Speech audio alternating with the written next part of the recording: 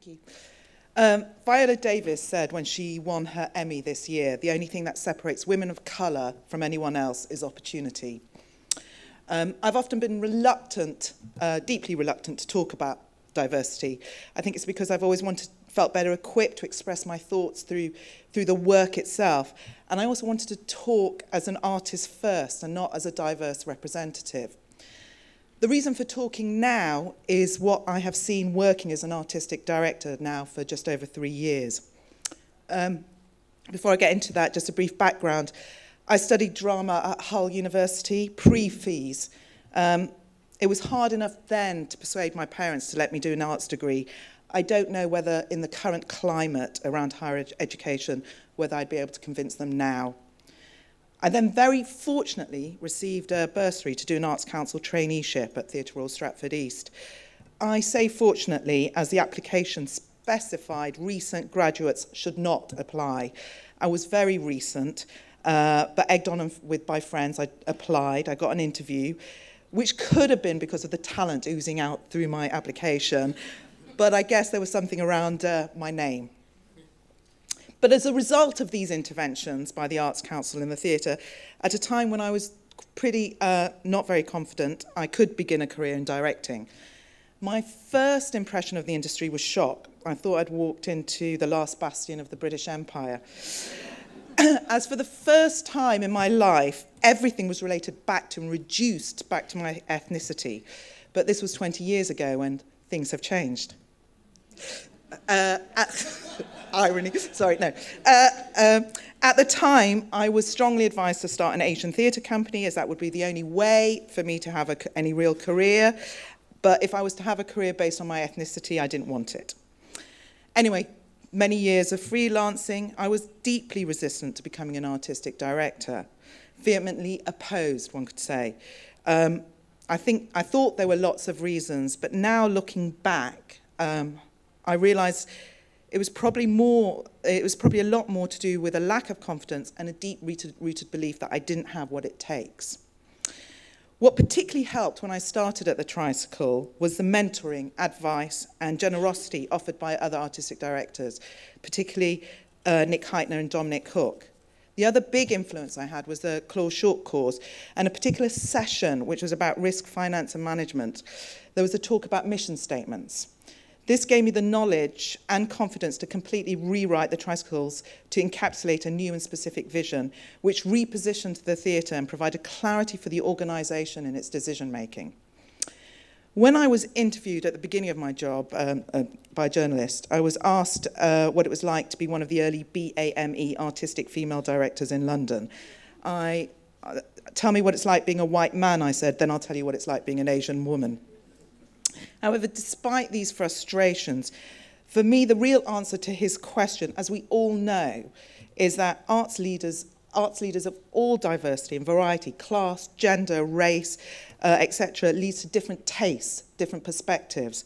And no clearer example of that can be made than in my first production, which was Lolita Chakrabarty's first play, Red Velvet. This was a play about Ira Aldridge, the first black actor to play Shakespeare in Covent Garden in the 19th century, starring Adrian Lester.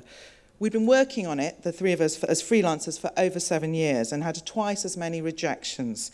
It took me to become an artistic director to get that play programmed, a play which has since won awards, gone to New York and is going to the Garrick this January. It took my taste and all the influences in my person to allow this play to have a life.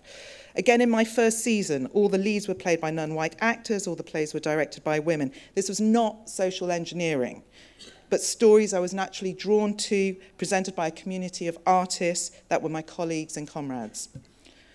This sounds straightforward and good, but here are some of the conundrums. It's not enough for the Arts Council artists' buildings to engage with diversity. It requires the whole ecology of our industry to engage, to support. I want to give you an example. Time is brief, but the Tricycle, like many other theatres, is dependent on reviews and press profile for ticket sales and therefore survival. I've noticed a definite lack of interest from the mainstream press when the work is from a BAME writer or predominantly features a BME cast or themes. I just directed the world premiere of A Wolf in Snakeskin Shoes by Marcus Gardley. So in a week when there were only 2 openings in London, what are we to think when one national paper tells us it doesn't have time to review it?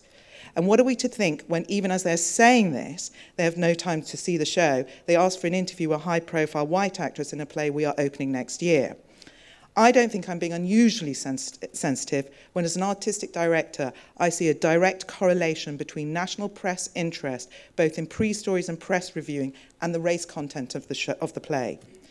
Is this because they're responding to their readers' tastes? I'm not sure it is, for our audiences have responded to all plays. And even if it is, do they not feel any responsibility to lead, to educate, to encourage diversity? I've learned something else about sustaining diverse leadership. If you're not from the right schools or universities, if you're not part of the establishment because you're from a recent immigrant background, when trouble hits, where do you get your support and advice from? Where are your networks? Who stands by you when the system doesn't like what you say? We live in volatile times, in a very tight financial climate. Engagement in true diversity, by which I mean the telling of different stories and ownership of these stories, is not easy. We need to talk about it without fear of judgment, accusations of isms, by which I mean racism, tokenism, etc.